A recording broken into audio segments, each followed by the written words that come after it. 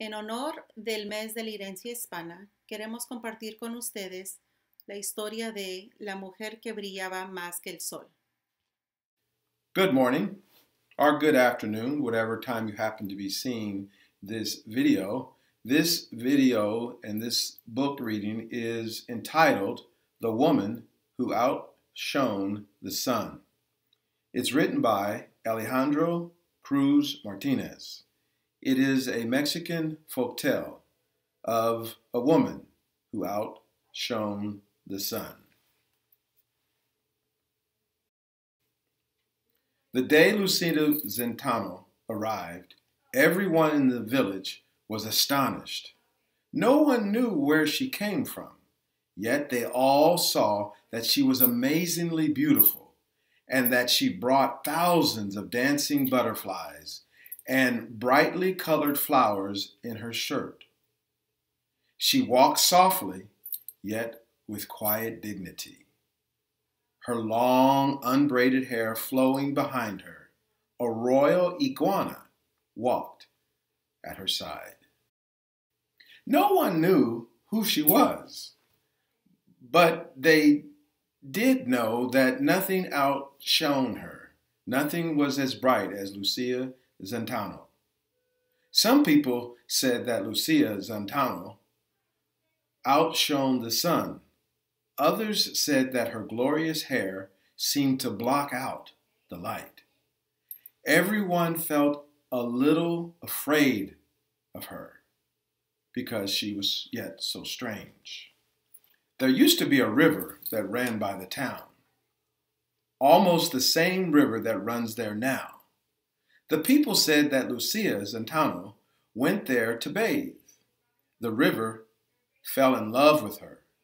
The water rose from its bed and began to flow through her shining black hair. When Lucia finished bathing, she would sit by the river and comb out her hair with a comb made of mesquite wood. And when she did, the water, the fish, and the otters would flow out of her hair and return to the river once more.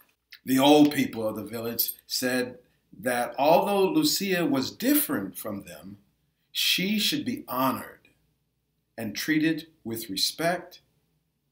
She understood the ways of nature, they said. But some people did not listen to the elders. They were afraid of Lucia's power, which they did not understand. So they refused to answer Lucia's greetings.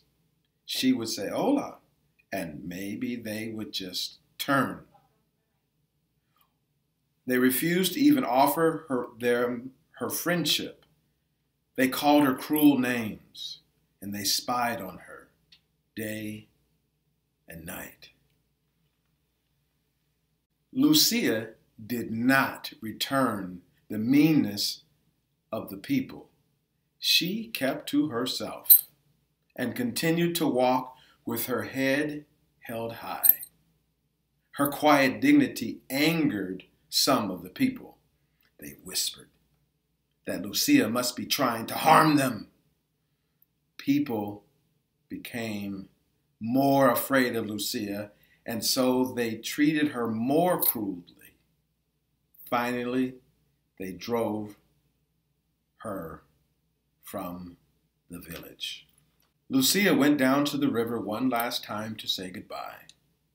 As always, the water rose to greet her and began to flow through her gorgeous hair, her glorious hair. But this time, when she tried to comb the river out of her hair, the river would not leave her.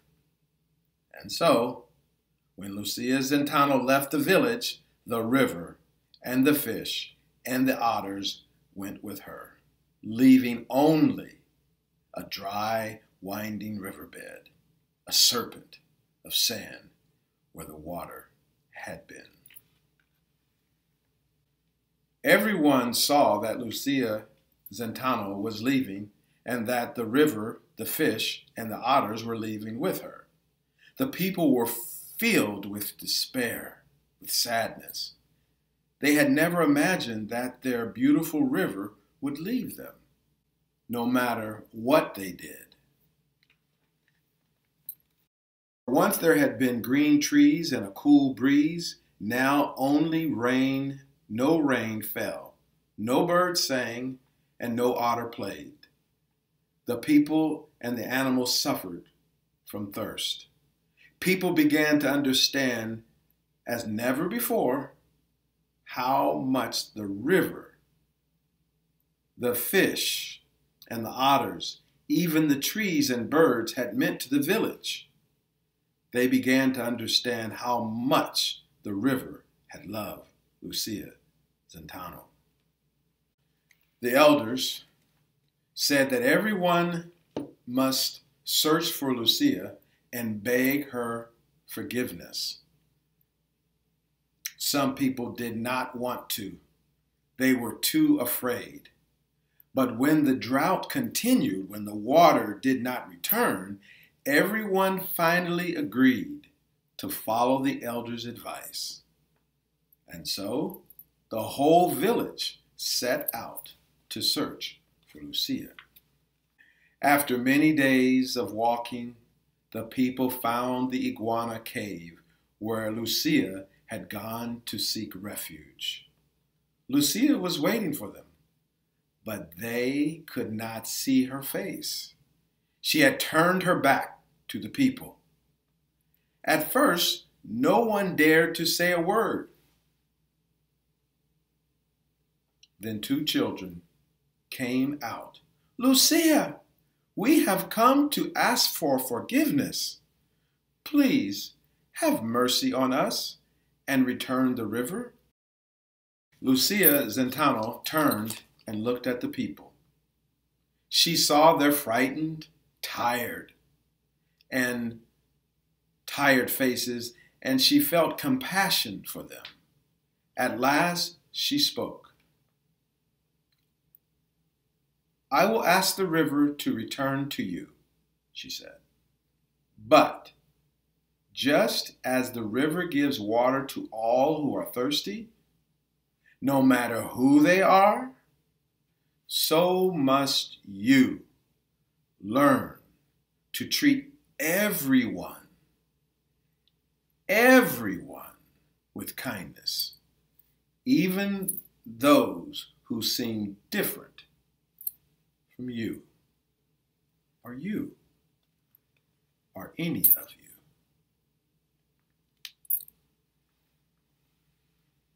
The people remembered how they had treated Lucia, and they hung their heads in shame. Seeing the people were truly sorry for what they had done, Lucia returned to them, to the village, and began to comb her hair. She combed out the water. She combed out the fishes. She combed out the otters. And she kept on combing until the river had returned once more to where it belonged. The people were overjoyed to have the river again. They poured water all over themselves and all over their animals. They jumped into the river and they laughed and they cried with happiness. In all their excitement, no one noticed at first that Lucia had disappeared again. When the children asked the elders where she had gone, the elders replied that Lucia had not really left them. Though they could not be able to see her, she would always be there, guiding and protecting them, helping them to live with love and understanding in their heart. And my friends, that is the story. A Mexican folk tale of a woman who outshone the sun. I hope that you'll remember this story, and you'll remember to be kind to everyone and treat people the way you would like to be treated and the way we all deserve to be treated. Thank you, and I hope that you will continue to celebrate Hispanic Heritage Month as we continue to honor all people's history. Thank you, boys and girls, and to all of our families. Have a great rest of your day. Thank you.